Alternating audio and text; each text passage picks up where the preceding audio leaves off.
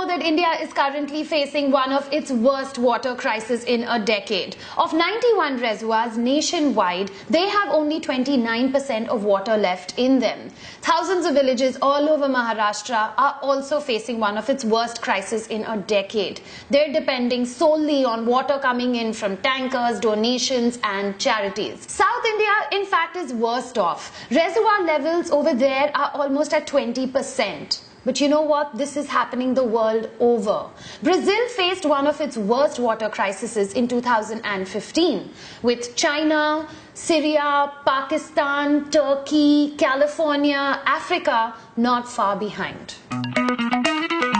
Basically, there's water everywhere, but not a drop to drink. This is how much fresh water actually exists. Of all the Earth's water, 97.5% is salt water and 2.5% is fresh. Of that 2.5%, 70% is locked in glaciers, 30% is in the ground, and that leaves only under 1%, like 0.007% that is readily accessible for human use. 0.007%. How do you even divide that amongst a world population of 7 billion people?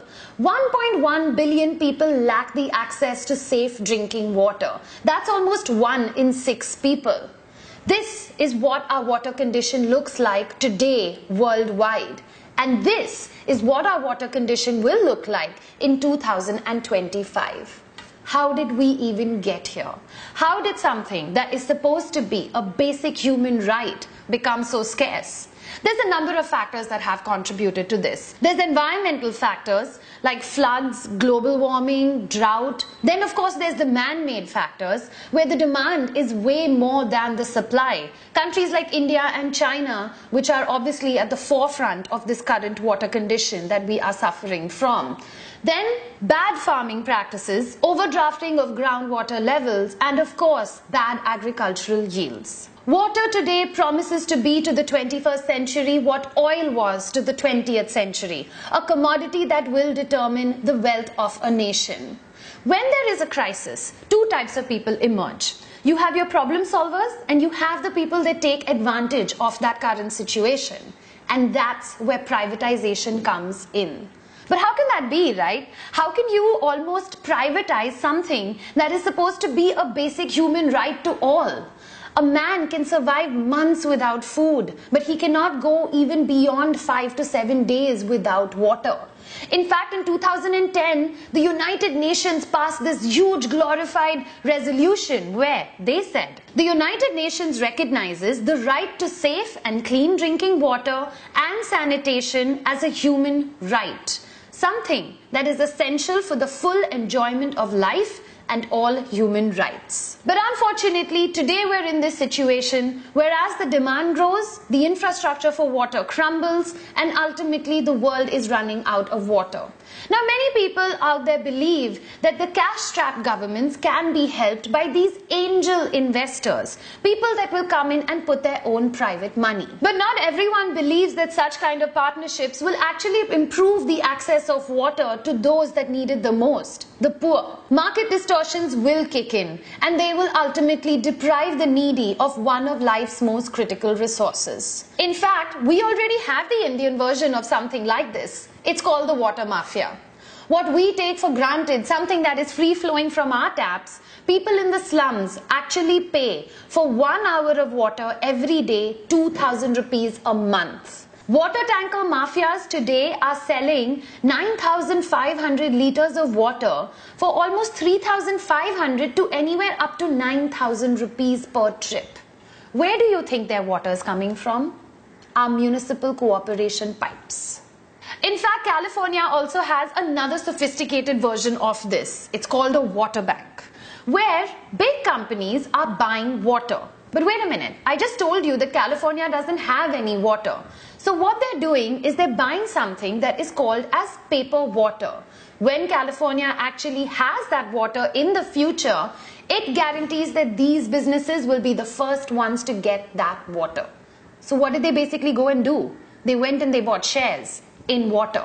They privatized our electricity, and look at where it got us. With Reliance ruling the roost, even if you change to Tata Power, you have to pay Reliance something that is known as a wheeling charge, a charge that is almost 25% of your total bill.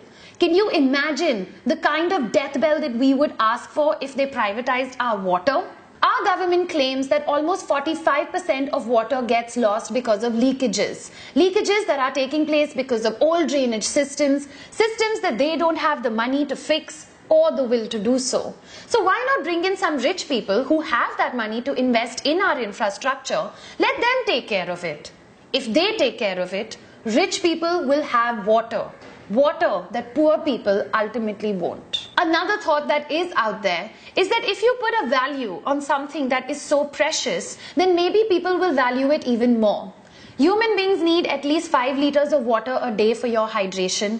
Then you need at least 25 liters a day minimum for your hygiene and your basic needs. That's a hell of a lot of water and a lot of people that we have here in India. Put a value on it, charge them, maybe then they'll value it even more. In thirsty regions of the world, Nestle and Coca-Cola have constantly been clashing with communities. They're getting perceived as those big giant companies that are sucking small villages and farmers dry. Now, they did it in the village of Bhatti in Pakistan. They did it in Kerala. They did it in a number of villages all over India and the world. While both companies may have these very aggressive water-saving campaigns that they have deployed, because after all, they know that water is a very essential input to their business. But at the same time, remember how I told you, when there is a crisis, there's the problem solvers and the people that take advantage of it? Check this out. In the city of Sacramento, which was in the 4th year of its worst drought, Nestle was taking Sacramento's water and selling it back to its citizens at a profit. On March 16, 2016, the city of Sacramento has turned around and sued Nestle. Big companies around the world today are buying groundwater reservoirs. And in fact, if you're sitting on a freshwater body, then guess what? You're sitting on a future gold mine. Big companies, they don't care about the environment. They don't care about human rights. All that they care about is profit. In fact, even the CEO of Nestle turned around and said this: water is not a human right. It needs to be privatized. Think about it. Aquafina belongs to Pepsi, Kinley belongs to Coca-Cola, and today you will spend anywhere between 12 to 20 rupees for a liter of water. Why is it that Americans are coming onto our soil, taking our water, filtering it and selling it back to you? If you read the label carefully, it doesn't even say mineral water. It says packaged drinking water. What happened to that good old water bottle that your mother used to pack and give to you when you left for school? Why can't we take water from home every time that we step out? As a country, can you even imagine the amount of plastic that we are generating? So now that you have all this information, what you can do is that you can help by sharing this video. Try and bring about an awareness of what is actually going on. Yes, water will be the next gold. I'm releasing this video very close to like the end of May, and the monsoons are around the corner. We just might have one of the heaviest rainfalls that we've ever seen in the last 5 years. There might be floods, but that will not help increase the groundwater levels. One good monsoon will not solve this problem. The problem still persists.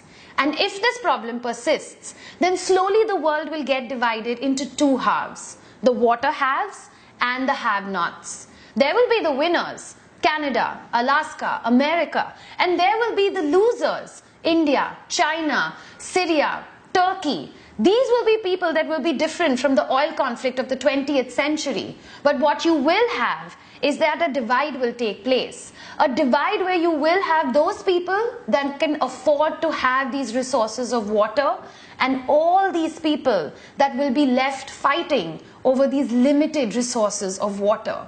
Ultimately, we all will go to war. If you've seen the Oscar-winning movie The Big Short, the lead character, Michael Burry, he was the one that actually predicted the Wall Street meltdown that would take place 5 years before it actually took place. Today, that man has left gambling in all stock markets and he is invested heavily in water.